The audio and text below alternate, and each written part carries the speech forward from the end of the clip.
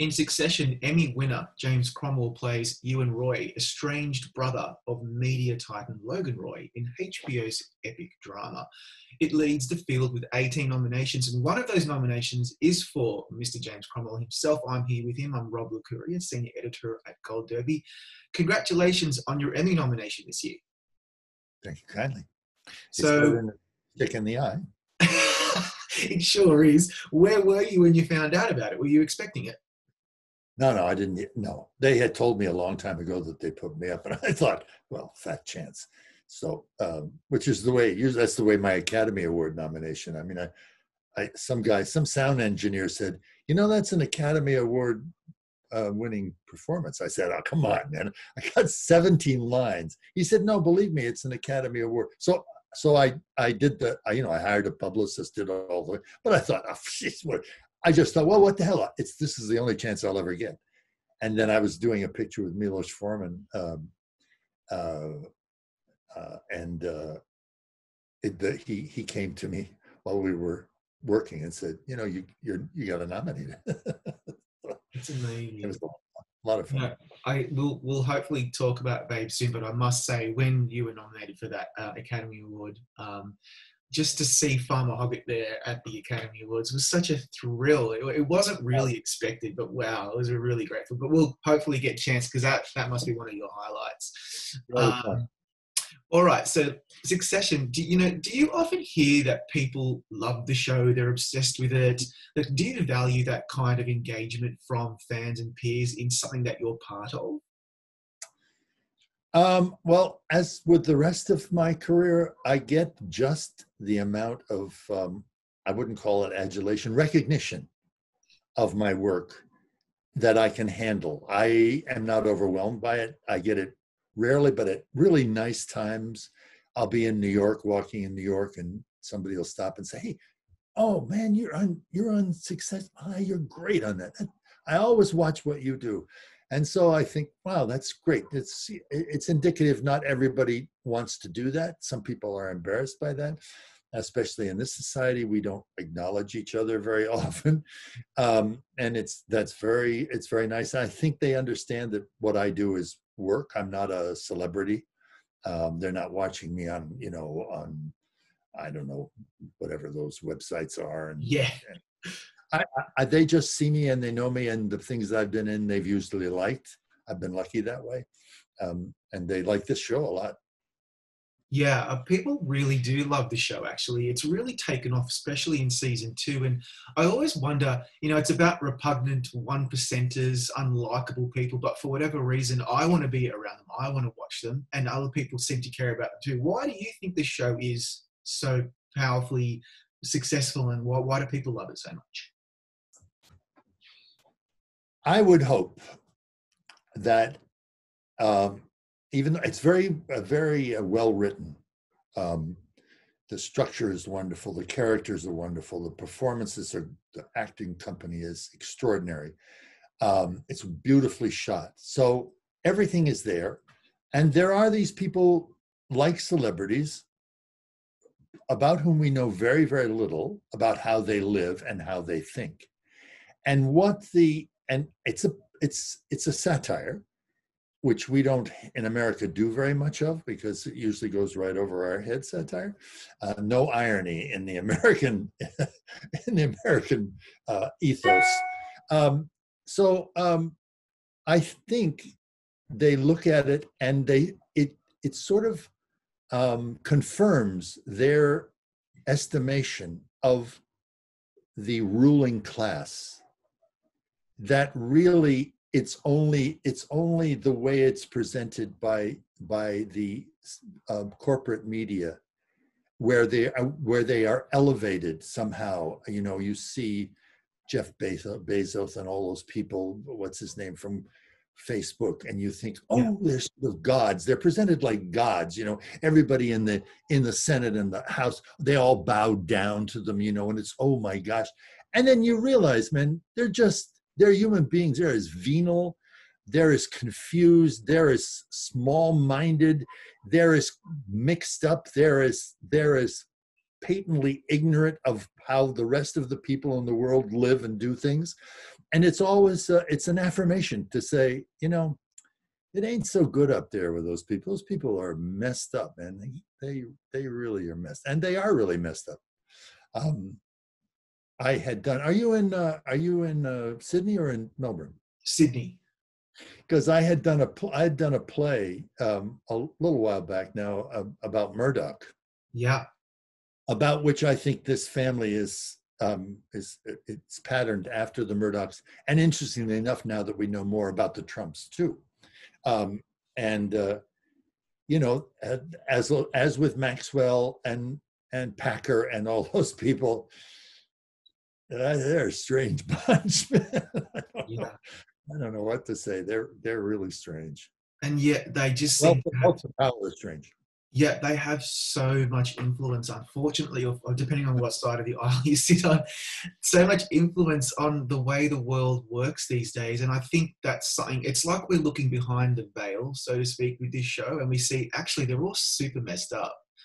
So you're right, it's almost kind of validating to say, like, at least I'm not as bad as them, perhaps. I don't know. Usually that's when that's what happens. Two kinds of filmmaking. One that you look at sort of objectively and say, well, I don't do that. I can't be they're really messed up.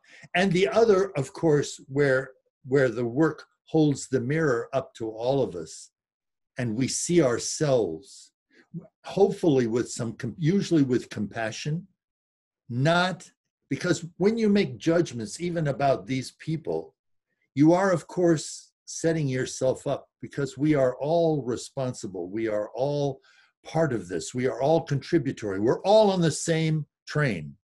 The train is running out of control along a line towards a bridge that doesn't exist anymore. And we are all going to go into the ravine because we can't stop. And if you say that, say, oh, those are the people who are driving the train. They're in the first class cabin, but they're really weird. No, we're on the train too. So I prefer the films. I really like the films where ordinary people look at other people wherever they're. Usually it's not a difference of class. It's a same, wherever it is, the problems are human and they evoke our compassion and our sympathy and our understanding and our willingness to take responsibility. That's, of course, what's lacking in all these people. People in power refuse to look inside, to acknowledge, like Lear, that they are also human. When stripped of all the money and the power and the accoutrement and the trappings of power, they are unaccommodated man standing alone like all of us. And we must reach out and hold the hand that is there. Otherwise, it's a very dark journey. Yeah, it's so true. And that's why often this show is compared to great iconic works of Shakespeare and so forth, because it does have those underlying themes, Right.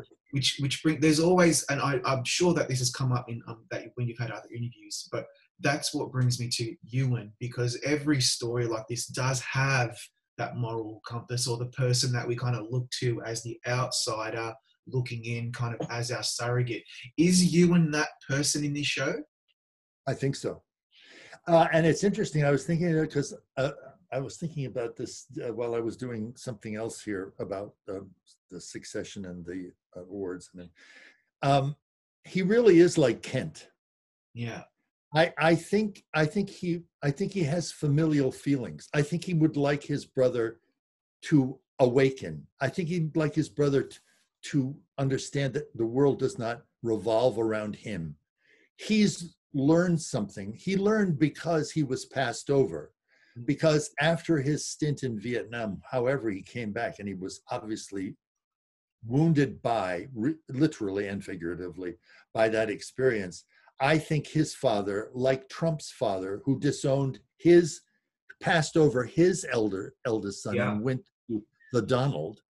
I think he first of all feels passed over and what that the hurt that must be, but also to see what it has done to the family, what he is the illness that he is passing on, his ambition, his avarice, his lust for power, is corrupting. And there's nothing I can do. I can keep saying it, but I can't do anything. So I think he cares like Kent cares for Lear.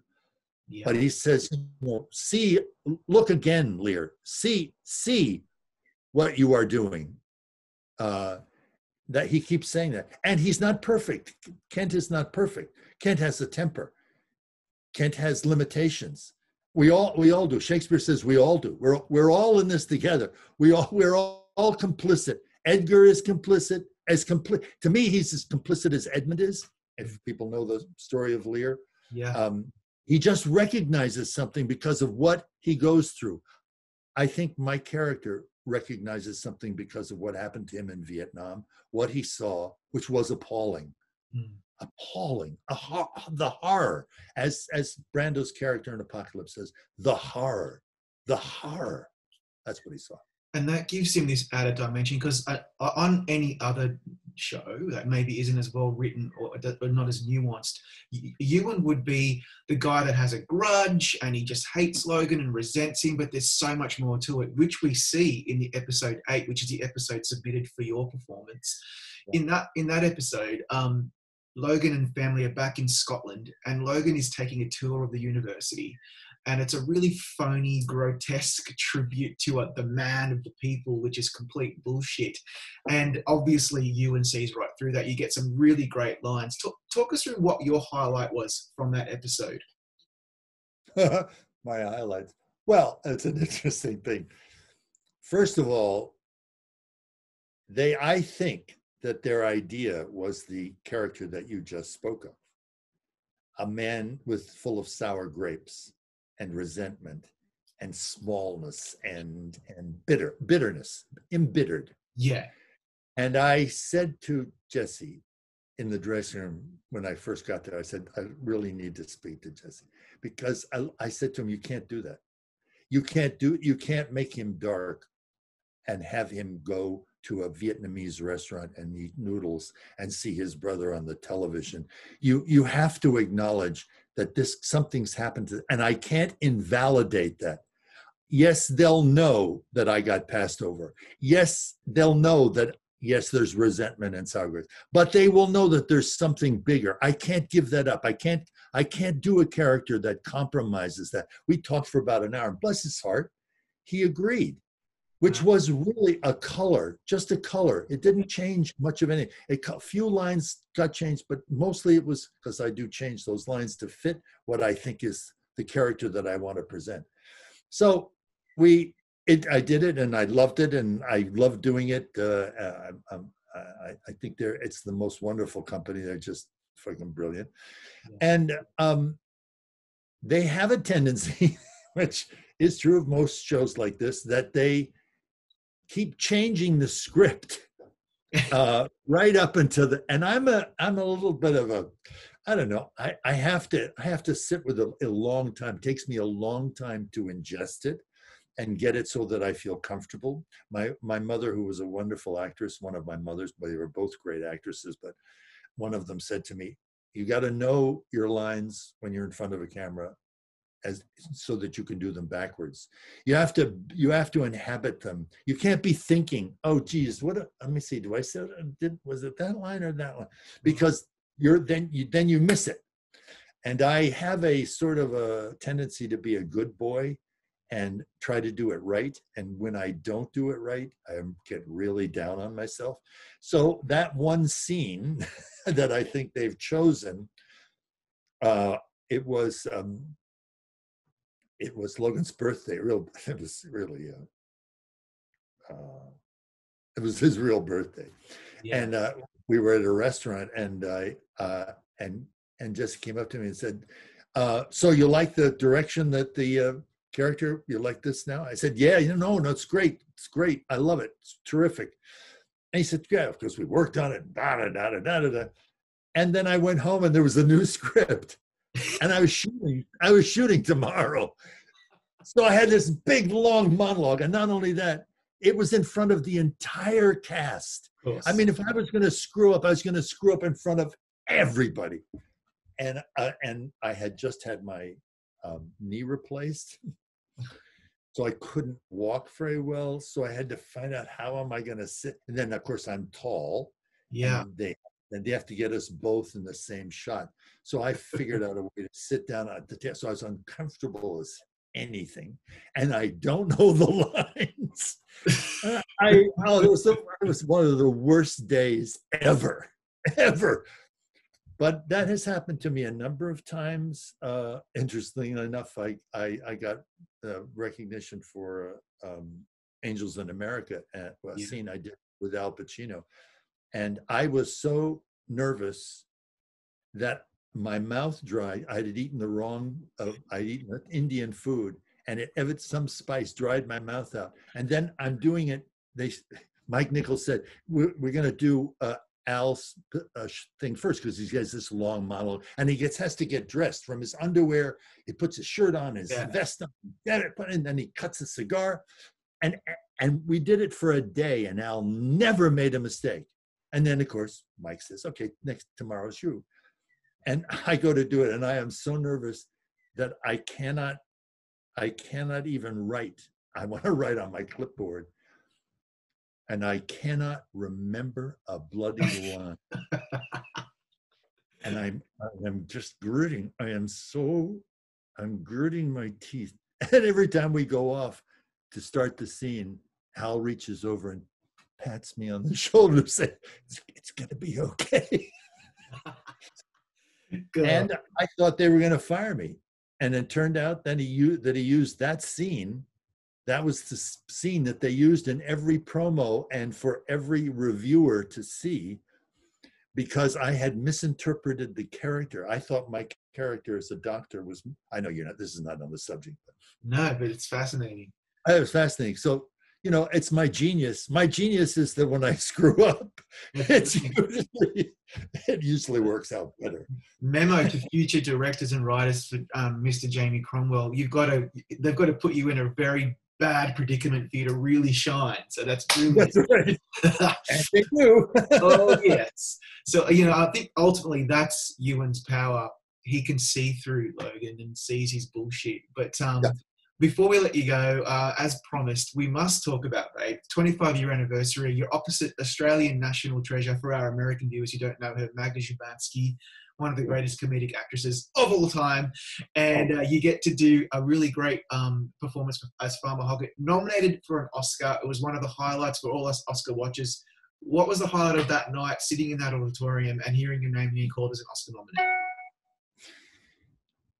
The sweetness of it is that the show looks one way when you watch it on the television, but every time they cut to a commercial, people get up and go talk to other actors. I was sitting right in front of Brad Pitt and that other wonderful English actor who was in,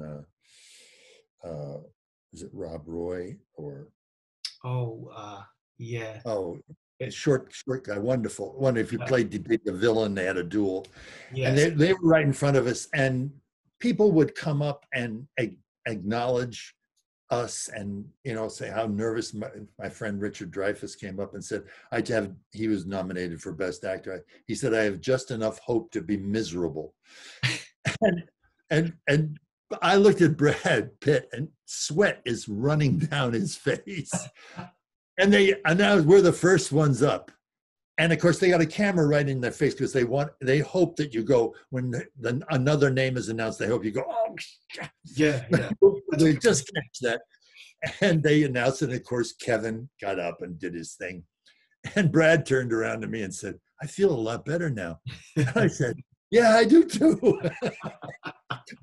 Because we didn't have to go up there and do the dance. But so I was real delighted with the community of actors.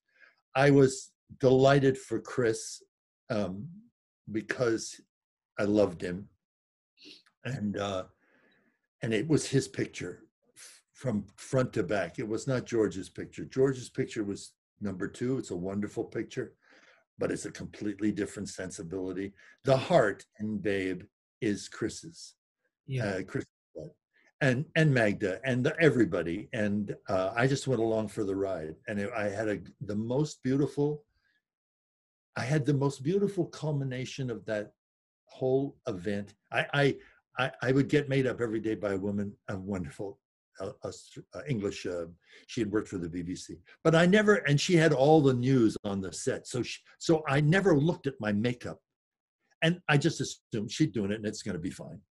And we did this last scene where the pig takes the sheep around through the course and then into the paddock, and I close the door and it goes click and the crowd goes wild.